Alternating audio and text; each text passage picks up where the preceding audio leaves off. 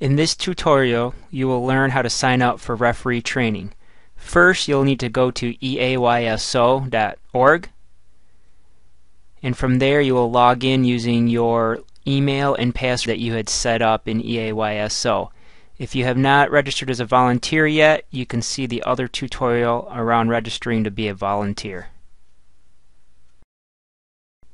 Once you log in, you'll see this home page. On the home page, you'll want to go to My eAYSO and click on Course Sign Up. From there, you'll get to a search screen, and for state, select Michigan, and then city, type in Sterling Heights, and then click Search. There, courses will pop up. You'll select the course by hitting the radio button there, and then click Course Sign Up. And then you'll get to a screen with your name. Go ahead and select your name through the radio button on to the left of your name.